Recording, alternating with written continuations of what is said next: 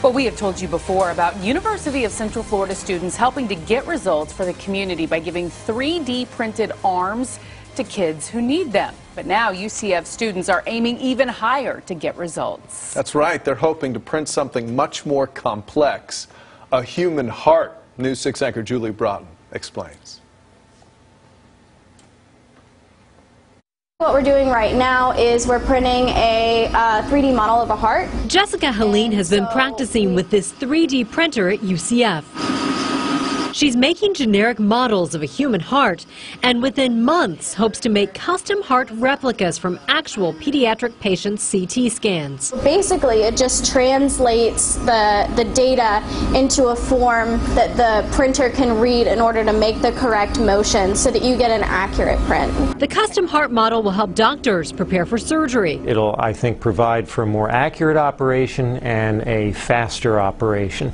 And that's going to be good for kids with complex congenital heart disease. Orlando Health heart surgeon Dr. William DeCampley is working with UCF on the custom 3D printed hearts to replace this generic one-size-fits-all model doctors use in pre-surgery meetings now. This is what we've had available to us now for 10 or 20 years. It's just a model of the heart. The general model has great detail, but it isn't customized to show a specific patient's problems.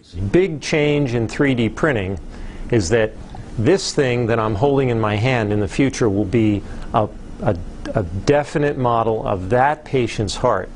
And when I take it apart, I'll be able to tell them, for example, okay, you see this is an abnormal hole between two chambers of your heart. UCF and Orlando Health are among the first in the country to partner on this cutting-edge technology. But as impressive as it is, Dr. DeCampley is not surprised. We did foresee it, and now it's happening. That's what it takes. It takes innovative thought and an awareness of the developing technology to put it together and make it work. So will we one day be able to print a working 3D heart model to place inside a human body? I don't put it past us to reach that point, even in my lifetime. UCF Dr. Dinetter Singla is already thinking about printing a working heart in animals at first. So you've started research on that? That is correct. We already started. We're already working on to that.